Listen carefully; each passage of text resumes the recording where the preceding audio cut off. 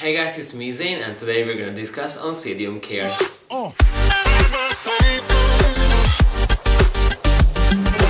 Okay guys, so how do you like this new idea? This foreground thingy here on the sides? I don't know, I just made that because I felt like I must do something different today, but whatever. Today we're gonna talk about Oncidiums and Oncidium intergenerics and their general care. Oncidiums, Oncidium intergeneric hybrids, and this whole Oncidium family is a very popular orchid family. There are more reasons why it's very popular. They can range from tiny orchids with tiny leaves, tiny flowers, to huge leaves, huge flowers, and also they can come in various shapes and various sizes, and they can be also fragrant, and they are fairly easy to grow, so they can be easy for the home grower as well, and they are indeed beautiful. And there are a lot of gorgeous Oncidium hybrids and Oncidium species out in the world. Okay, so let's start this Oncidium intergeneric care topic with the care itself, and within the care let's start with watering.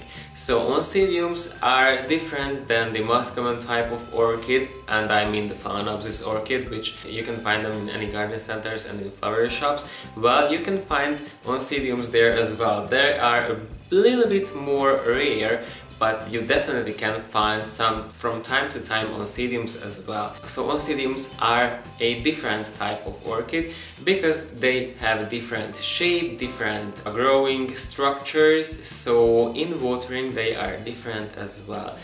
Oncidiums have these pseudobulbs, which are water and nutrient storages for the plant, but that doesn't mean that they are like succulents or cacti, that they need only a little bit water. Actually, Oncidiums and these Oncidium hybrids and Oncidium intergenerics need more water than Phalaenopsis orchids. The orchid pseudobulbs only help them to survive those periods in which there is more dryness or less water, less rain happening in their environment. So they generally need more water than Phalaenopsis orchids. And that's why if you are using organic types of medium like sphagnum moss and bark chips, it depends on your environment, because in that case you will provide enough water for the plant, so you don't have to water it like every day, but also you will provide enough air and enough air pockets in the pot, so you won't suffocate the roots. And if you are using inorganic types of medium, you can use some materials which can actually hold water for a longer period of time, so water will be available for the plant for a longer period. In regards of watering your Oncidiums, you have to water when the Oncidiums pot is almost dry, but you don't want them to dry out completely and to have dry roots, completely dry roots in a pot. You just need a tiny little bit amount of moisture in the pot, and if you water at that point, but actually you can see the signs of dehydration on the plant itself as well, because the orchid has pseudobulbs, and if the pseudobulbs don't get that moisture, don't get that hydration from the pot, they will actually start to wrinkle. Tiny wrinkles will appear on the surface of the pseudobulbs, so you know the moment to water has come. If you don't water your orchids in time and you let them dry out for a longer period, the pseudobulbs on your Oncidiums can have these wrinkles, and they will appear smaller in size because they are not fat, they are not plump, and they are not full with water, so they will be wrinklier, they will be thinner and smaller in size. And also, if these smaller dehydrated pseudobulbs and growths start to produce a new growth, well, the new growth needs a lot of water, so in that case it won't get that much hydration that it needs, so it will have accordion shaped leaves. As it grows, it won't have the energy to grow that much as it wants, and maybe the leaves will stuck together and they will have this accordion shape, and that's not good for the plant. So you really need to water as much your Oncidiums to provide that plump look to your pseudobulbs. Well, the second thing in this care aspect is the fertilizer. If you are using a balanced fertilizer for your plant, that might be just enough for your Oncidiums and your intergeneric Oncidium hybrids, because a balanced fertilizer will actually have everything in it what the plant will need. If you wouldn't use fertilizer with your Oncidiums, in the following years you might actually experience less blooms per, I don't know, flower spikes or lack of blooming or something like that. But if you provide fertilizer, so if you provide nutrients for the plant, your plant will give that back to you, so it will have more flowers, it will flower for you regularly if you care for it properly. And well, of course, watering and fertilizing, well, they hold hands and they come together. So if you are watering, you can also fertilize, but it really just depends how do you want to use these two things together. Right now I fertilize at every watering with very weak solution, and sometimes I just flush my pots with clean rainwater. You can just choose to fertilize with a higher amount of fertilizer, for example once a month, but also you can choose to fertilize with less amount of fertilizer with every watering, so it just depends. How do you want to do that? Regarding the temperature, Oncidiums can be warm to intermediate growers. That means they will feel good if you feel good in your home. So that means from like 18 degrees Celsius to 28 degrees Celsius, they will do okay for you. They can actually tolerate higher and lower temperatures as well, but the most ideal temperatures are in this range. If they tolerate lower or higher temperatures, that doesn't mean that they will actually enjoy it, but they can definitely tolerate like down to 13 degrees Celsius, and they can tolerate up to 34 or something like that degrees Celsius as well. If we are talking about the light aspect in their care, well, they do need more light than Phalaenopsis orchids. Phalaenopsis orchids are actually a low light orchids. They do good in bright shade, while Oncidiums need a little bit more than that. If they experience direct sunlight hitting the leaves in the morning, because in the morning the sun is not too hot, they will actually enjoy that. Bright, filtered light is good for them throughout the day. Just you have to actually think about not burning the leaves, because too much light and too much heat on the leaf surface will actually cause the cells inside the leaves collapse, so it will get burned. The leaves will get burned if they actually experience too much light. So you just have to find that perfect amount of light that the Oncidiums need, because if they don't get enough light, on your plant can be less blooms, or even it can skip blooming because the light was not enough for the orchid. Also, some of the Oncidiums, not all of them, some of the Oncidiums can have a spotting on the pseudobulbs if they are getting enough light. It's a type of chemical reaction to the light, because the orchid wants to protect itself from too much heat, so it brings out this anthocyanin in the leaves, and I have a topic about that. Check out the info card in the corner. And if they bring out this anthocyanin in the leaves, that will protect them from too much sunshine, but it's not always the case. A lot of Oncidiums actually don't have this anthocyanin, but there is a few of them which have this chemical compound in their leaves and in their pseudobulbs, so it can show this tiny bit of discoloration when there is enough light hitting the plant. Now let's talk a little bit about the visuals of these Oncidium types, and I will use these to show you how do they look like actually. So Oncidiums have a specific organ which, for example, Phalaenopsis don't have, and this is the pseudobulb. As you can see, by the base of the leaves there is this pseudobulb, which is a plump storage organ, and it will store energy for the plant. It is a storage for water and also for nutrients. So if you provide enough water and enough nutrients for your plant, these pseudobulbs will be plump. But if you don't provide enough water, they can wrinkle really early. While this Oncidium here is due for watering, so I can show you wrinkly pseudobulbs, how it looks like. If you look at these pseudobulbs, you can see how wrinkly it is. It is more wrinklier than it should be. Well, that's because it's blooming, and this specific type of Oncidium is prone to wrinkle their pseudobulbs when it's in bud or it's in bloom. But if you have an Oncidium which really needs water, the pseudobulb will look like this. It will be really wrinkly. But the other thing which is different between the Phalaenopsis and these Oncidium types is that they have these long and thin leaves. These leaves are not that thick as for example the Phalaenopsis leaves. They can bend really easily and they are really long.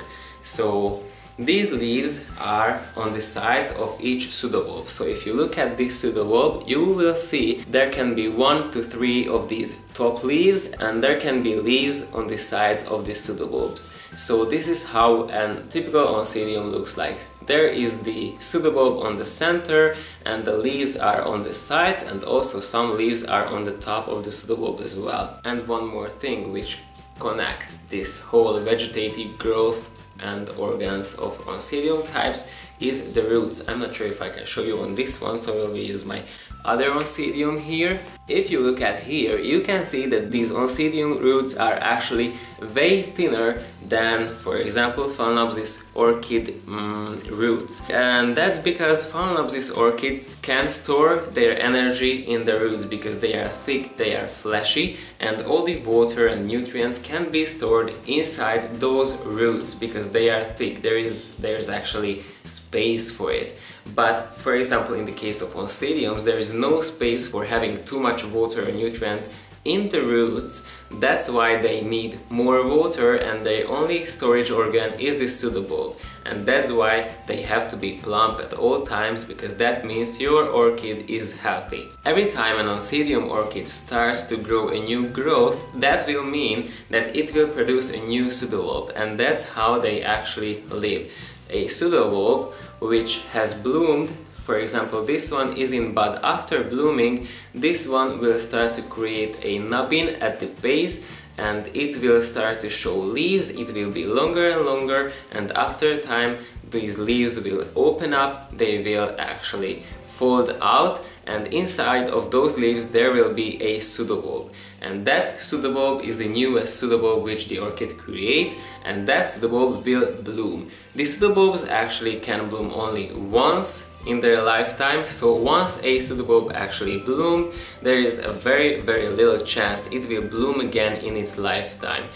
But very not, because one pseudobulb can actually create more flower spikes, not only one. It will depend on the intergeneric hybrid or the actual genes of the orchid, what's in the orchid's genes, because for example this one, the Hoveara lava burst red bug, is very prone to create more flower spikes per pseudobulb, and right now I have 3 flower spikes per pseudobulbs and they are branching out.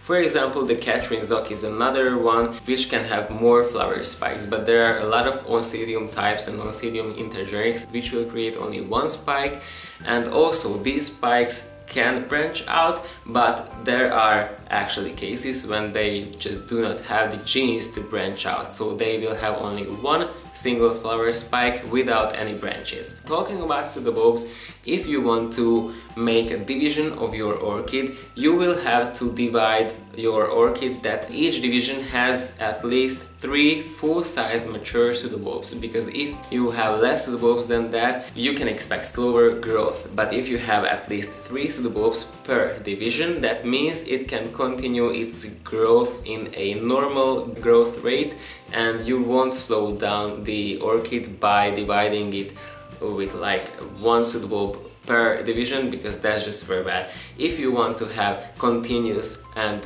fast growth, you will have to have at least 3 pseudobulbs per division. But if you don't want to divide your orchid into more pieces, you can leave them together, and in time, as it ages, with the more pseudobulbs, it will create more and more new growths at once, and that means you will have more flower spikes at once on your orchid. Now, if you are talking about the spikes and the blooming of orchids, well, let's take a look how do these spikes grow and where they come from. As you can see, here is the pseudobulbs, here are the leaves, and flower spikes will be created in most cases from the first leaf which is next to the pseudobulb. The flower spikes actually emerges from that leaf, like in this case.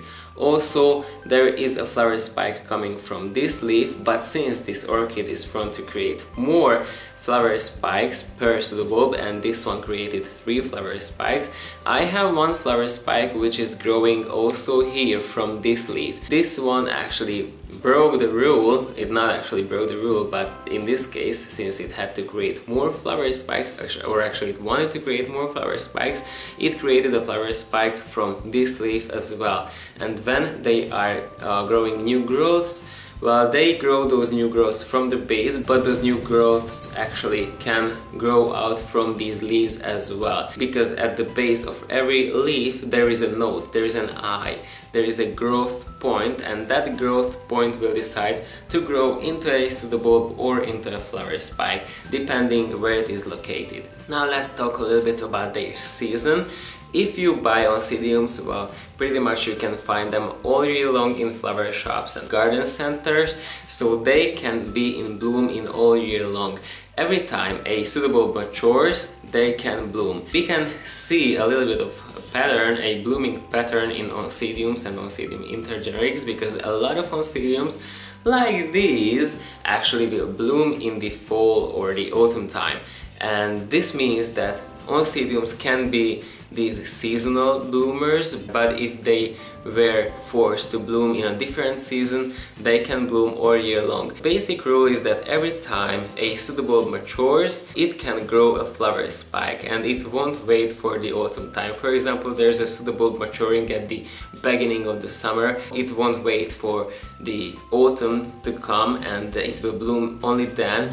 Well, right away it will bloom or it will create a new pseudobulb, a new growth. So if you have an Oncidium type and it created a new bulb, maybe it won't bloom if it started to already produce a new growth, and that might be because, I don't know, it might be because of lack of sunshine or not the best care or something like that. So you will know after a pseudobulb was matured, it will bloom if it had its proper care. If you are talking about blooming and blooming Oncidiums, we can see a pattern in different hybrids. For example, there are hybrids which can mature a pseudobulb in a very short time, and then they will grow spikes, and these spikes will grow like for half a year, for 6 months. Also, there can be some Oncidium types which will only create one pseudobulb per year and it will bloom once per year. So it's real different from hybrid to hybrid and from species to species.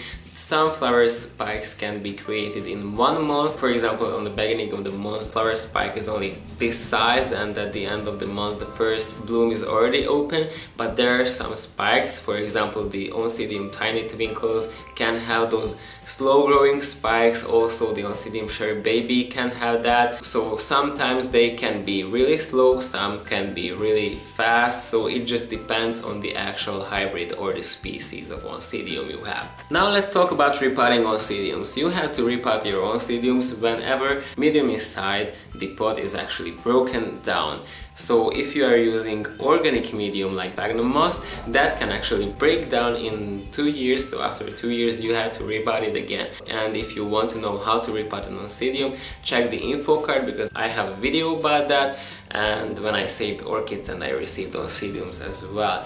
But if you are using inorganic medium and it's not breaking down, that means you have to only repot your Oncidium when it's already too big for its pot and the new growths are actually growing out from the pot and there is no room for the new roots to actually enter the pot. They are just growing outside the pot. In that case, you might have to think about repotting because, well, yeah, the new roots want to be used as much as the older roots, so in that case you might want to repot your orchid as well. If you have a new Oncidium which you just bought and it's in flower, it's a good idea to wait for the flower spike to fade, and after the flower spikes have wilted you can cut the flower spikes, because in rare cases they can rebloom. For example, Tolumnias will rebloom from spent spikes, or actually these Hoveara lava burst can rebloom. You can see there is already a branch here growing there. In most cases, one flower spike has wilted, it won't rebloom. So you are safe to cut those spikes, and after it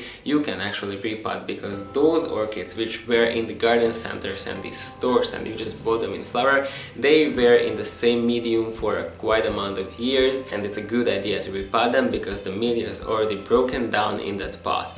and if you had them for 2 years and the medium has broken down, you can again repot them. But the best time to repot is actually after flowering, because after flowering a new growth will be created, and with new growth there come new roots as well, and it's a good idea to repot at that time, because if you stress your orchid by repotting, it might be a bad idea to do that, because it will be stressed and it will have to wait to that, at least to that time when it starts to produce roots on its own. But if you repot at that time when new roots are actually just growing, they will enter the new fresh medium and they can absorb moisture and nutrients, so it won't be that much stress for the orchid. There can be some popular hybrids, and there can be a lot of different hybrids in the Oncidium intergeneric world. There can be, for example, the Brasias, which have really long petals and sepals and they look like huge stars.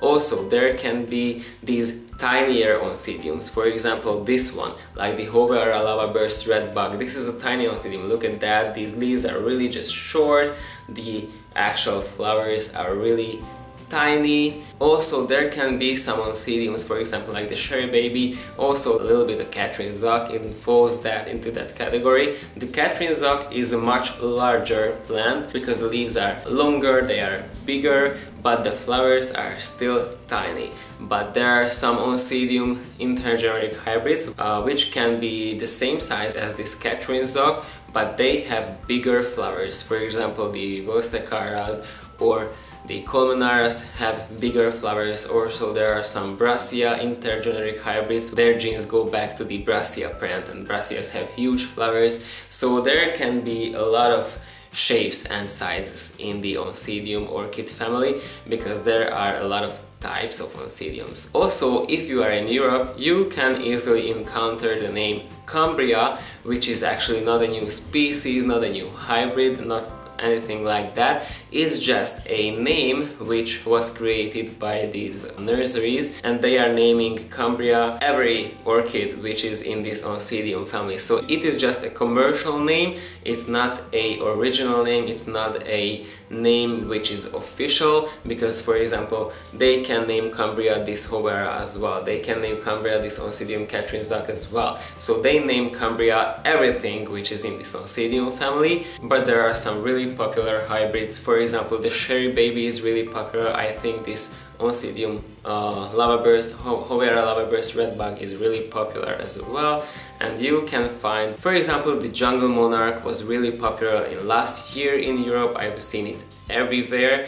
And also there is another type, the Oncidiums, which are Oncidiums and Miltoniopsis crossed together. For example, Nelly Eiler or the Bartley Schwartz, which I have and I love that one. Well, watch out not to confuse Miltoniopsis with Oncidiums, because Miltoniopsis, well, they need a slightly different care, because they like more humidity, they like more water, and they like less temperature, because they are really just cold growers. Okay, and one last thing about these Oncidium intergenerics: some can be fragrant, some can be not fragrant. For example, this one is really not fragrant. It is showstopper because it has 1 million blooms, but it really doesn't have a fragrance. But for example, the Catherine Zoc here, it's fragrance. It will have vanilla, chocolatey fragrance, but there are a lot of types of fragrances in the Oncidium family. For example, cherry babies are known to be very fragrant. They have this really sweet, powerful, chocolatey, vanilla, cakey fragrance, but there are some orchids which have rather a spicy fragrance. For example, a lot of Brasias have a spicy, peppery fragrance, which is really just weird to feel a peppery fragrance from an orchid. Also, there can be some fragrances from this fruity and florally category, but they are rather rare in the Oncidium family. And also some can have a fishy undertone to them and a plasticky feel to their fragrance. Yeah, this is my video for today, and I hope I gave you an idea about the Oncidiums, Oncidium intergenerics, their care and their look and their growth and about everything. And if I miss anything from this video, well, leave a comment what did I miss and I will make it up somehow. So this is my video for today. If you liked it, click on the like button, leave a comment down in the comment section below. You can also subscribe to my channel and don't forget to push that bell button thingy so you will be notified if I upload a video. Also, you can subscribe to my other channel, you can follow me on Instagram, and yeah, see you next time. Bye guys! Organic medium like bark chicks, what is that?